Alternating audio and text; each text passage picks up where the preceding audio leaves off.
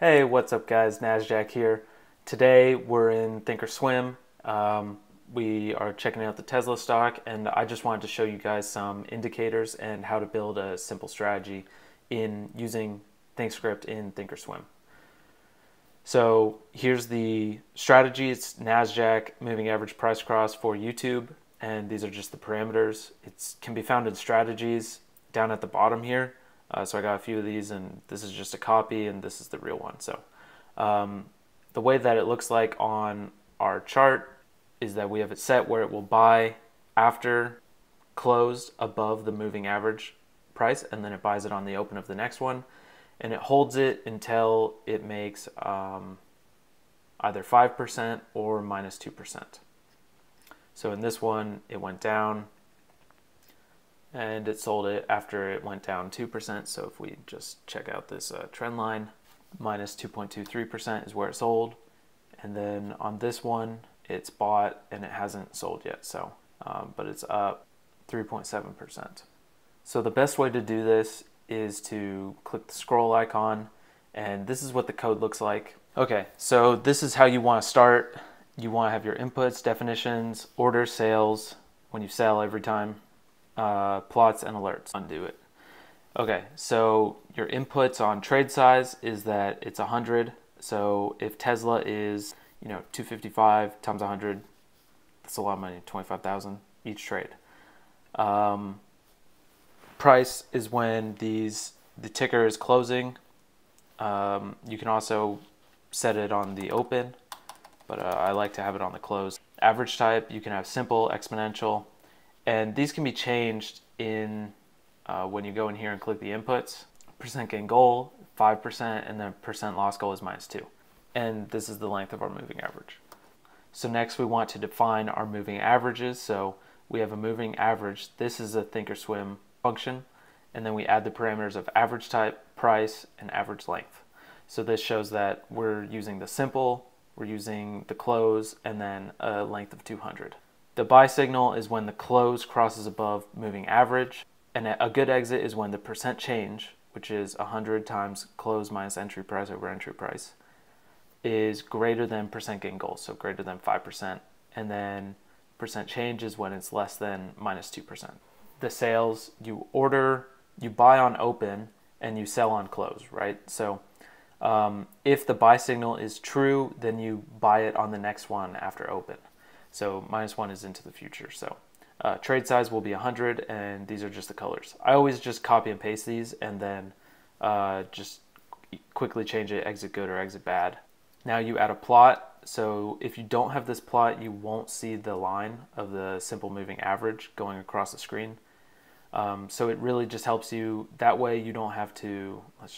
You don't have to go in here and have it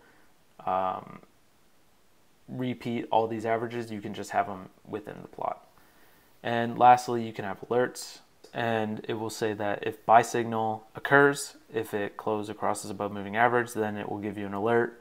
SMA price cross, and you can change this to be whatever you want, but SMA price cross. And then if you're in the ThinkOrSwim app, it'll send this alert, but if you want it to your phone, I don't think that works. So now that we have this, let's apply it. And the other thing that we have is the floating profit loss. So this is just pretty simple. It just shows that once you buy it, if it goes up, then you're obviously in the green, and as it goes down, then you lose money. So, but it'll show that you're up or down 500 bucks, and then at the end of this, you're up 285. And this is on a quick chart, so 15 days, 15 minutes. So in 15 days, this would have only been triggered twice.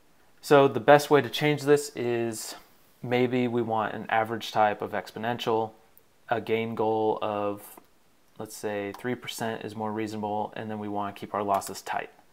Exponential, we might want the average length to be, let's say 20, and we'll just okay that, apply it.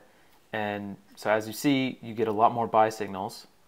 So the buy signals come when it crosses above the moving average line, and then it closes there, and then it buys it on the open. So you can see this blue tick right there. So it immediately goes down. This was tough because it was on a new day, so it's a bad time to be trading it. So you need to be watching these. You can't just blindly trade these.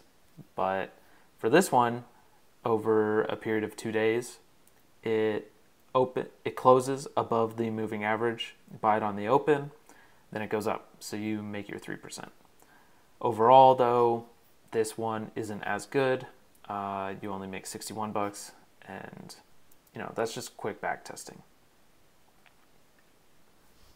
90 days. This is pretty terrible if you're on a 5-minute chart.